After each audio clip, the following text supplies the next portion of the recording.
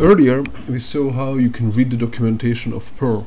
Now we see how you can write documentation in the same way as people who write the documentation of Perl do that.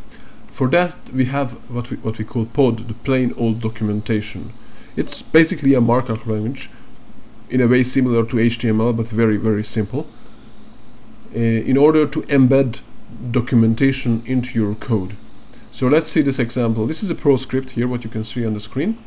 At the beginning you see this is real code, and then you will have the equal sign head 1, which marks the beginning of the documentation, and then up till the point where we see equal cut, all that is part of the documentation. Beyond that is again code.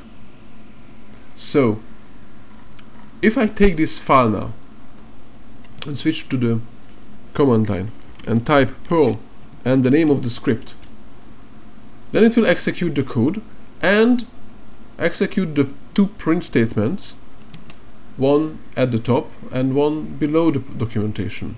But it didn't touch the documentation, it disregarded the whole documentation.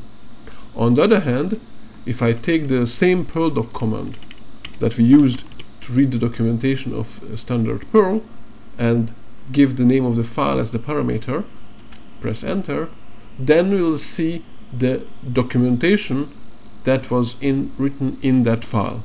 So if we switch back, here this is the same documentation.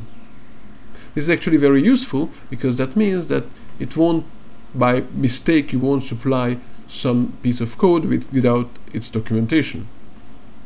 And then you can take that documentation in the pod format and either display it the way you saw with using Perl.doc, or turn it into HTML, or turn it into a PDF, and there are various other ways. So what is in this pod? There are various little tags equal something that all have some kind of a meaning. There are very few of them, so don't worry. There are the two main ones, head 1 and head 2, which marks headers. So if I write head equal head 1, this text is some kind of a header. It's an important thing. So wherever you read the documentation, that's supposed to be some kind of larger letters or bold or some kind of that way. Then this is just regular text, more regular text, and here you see that this piece of text is indented a little bit, so there is a space here. It's not starting from the beginning of the line. This means that this text is going to be shown verbatim, exactly as it is. So for example, code examples would be written this way. And then you can also use here like this, saying that this is in bold. Here again we have a new header. It's a head 1, so it's an important thing. Head 2 means this is sort of less important, but this is the text in between. You can also use over 4 or some other number, which provides both indentation and list items. So then you have item, you can say item and the star, item and the star, and these will be list items in a unordered list up until equal back.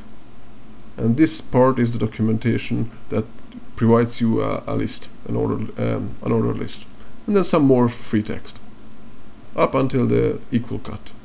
So if we switch again here, you can see that this was the header, this was a header.